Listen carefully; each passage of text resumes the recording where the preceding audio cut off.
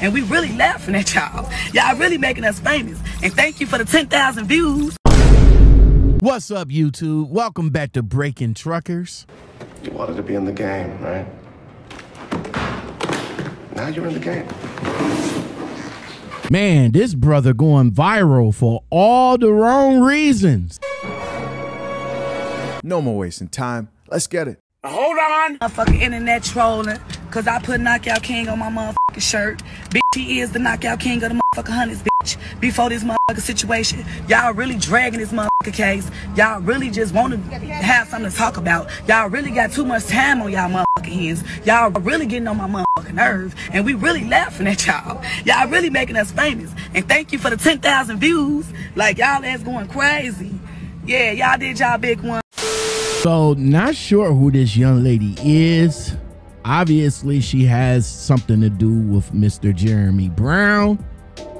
He is the proclaimed Knockout King of the streets. Man. But you know what? I have a theory. In all of this saga that's going on right now. And like I said, I believed that the young man and this young lady wanted to go viral, right? And I believe that she was recording as well.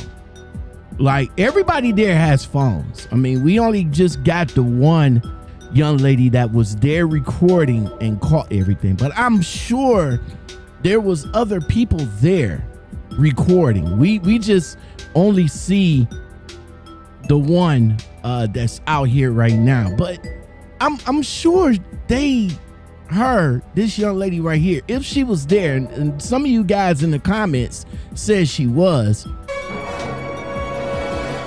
there recording. So I think the whole thing for her is to get all this recorded, right? Put it up online so they can go viral, because they wanted the views. I mean, she did say thank you for the 10,000 views that they got. Y'all really making us famous, and thank you for the 10,000 views. But unfortunately for them, trying to go viral that night kind of backfired. Do you really want to go famous on this particular situation right here, right? I mean, I understand a lot of people do things just to be known and to get that virality, but is this something to go viral about, to be excited about? I mean, did you guys hear what she said? Y'all really making them famous right now. Y'all really making us famous. Like, is that a good thing? Like, this man has been unalive because he couldn't handle himself, and now y'all just taking that to build clout off this man?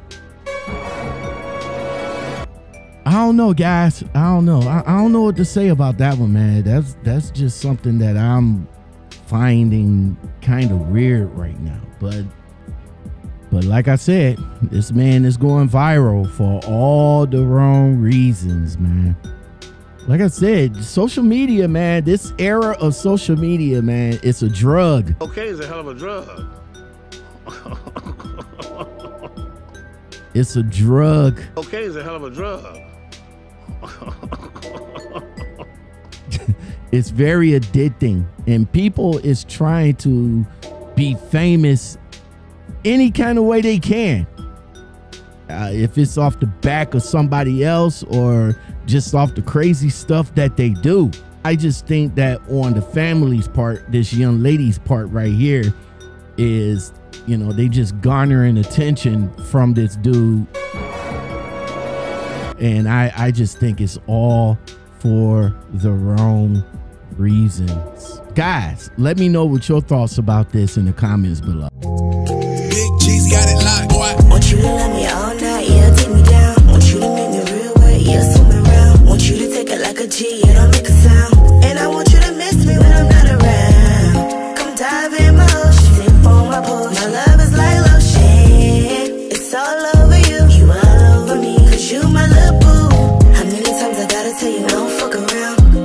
you insecure, you